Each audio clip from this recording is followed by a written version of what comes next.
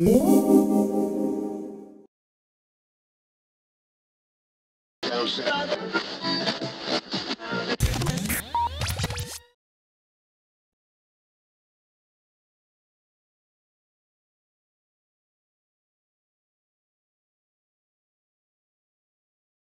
for Israel is officially a community of creative individuals working together in ongoing projects expressing Israel's right to exist.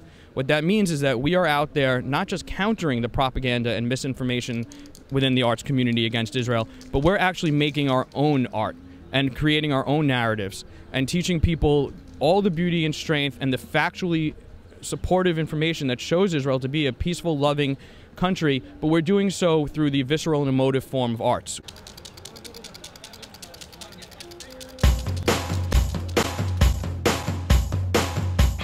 Every couple times a year we bring artists who are often non-Jewish to Israel to paint bomb shelters, work with kids who have post-traumatic stress disorder and who continue to have stress disorders.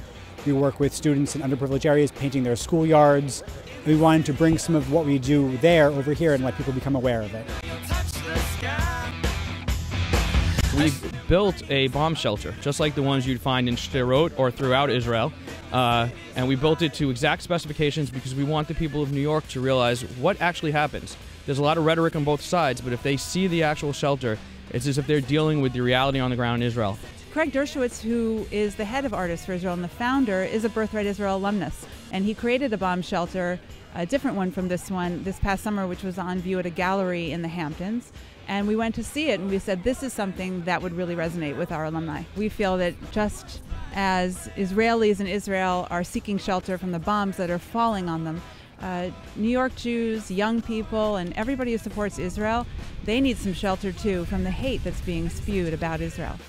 Having the bomb shelter in Washington Square is so amazing because I never knew the size of the bomb shelters. And I look around at all the people that are just walking around, walking their dogs, and I could just imagine how the Israelis are just walking around their daily life and hearing a siren blast and knowing that in 15 seconds they have to run into the shelter. And they all have to huddle in fright, knowing that somebody is trying to kill them. 15 seconds is not that much time. Consequently, a fantastic art therapist in Israel named Shahar Bar created a song for all elementary school children to learn how to deal with situations like when a bomb is flying over your school. It starts with the words Tseva Adom. So far the reaction's been very positive. People more or less understand what's going on, the struggle over in the Middle East. And if they're not informed, then they appreciate us informing them about it. What's here? Tseva Adom. Tseva Adom. The line is, hurry, hurry, hurry. It's a bit dangerous. Hurry, hurry, hurry. We need to go to a safe area.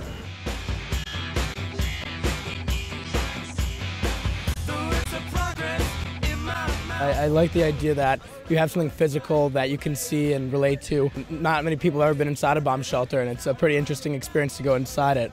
I also think it's in a good area. It's, a lot of people can see what's going on here. I was just walking by, and I'm a Jew, and I'm an artist. I'm an artist and I'm a Jew. That's the question. But the thing is, this is a very important issue for me, because as an American Jew, or an American, or as an artist, or simply as a human being, I'm so troubled by what's happening in the Middle East, in Israel. But I'm also troubled by the attitude of many American Jews and intellectuals who seem to think that they have a right to judge Israel and who are holding Israel to an impossible standard. I find that people couch their anti-Semitism in criticism of Israel. The other side. I was in Gaza. I was in Gaza last year. I performed. We get negative responses from everyone. Anytime that you're trying to do something creative and original and unique, people are threatened by it. In fact, if you saw the press today, people were very threatened by us showing the reality of this bomb shelter. We love the hate. It just means that people are paying attention, we're doing something right. A lot of the media and newspapers aren't covering Israel and the bomb shelters anymore. And seeing this as an art form is letting people that are just coming by visualize what it's like to live in Israel with this kind of war going on. My name is Judith Teichman. I go to NYU. I'm 19. I actually lived in Israel for 4 years in the south, and last time in 2008 my school was evacuated because of the war.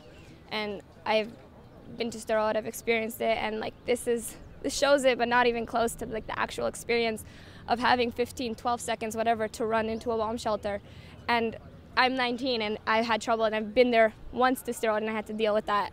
The kids there, they have to deal with it every single day of their lives. And like all my friends who are from Sderot and who are from Ashdod and Ashkelon who've experienced this, I just don't understand how people can see that as normal, a normal way of life. And it is. That's the normal way of life in Israel now for those people. Just canceling school because they can't go to school because of bombings. It's not only about death, it's also about the emotional impact this has. People can't take, like there's Israel tests called Bagruts, people can't take them because of the emotional impact. They can't focus on such a long period of time because it's 15 seconds.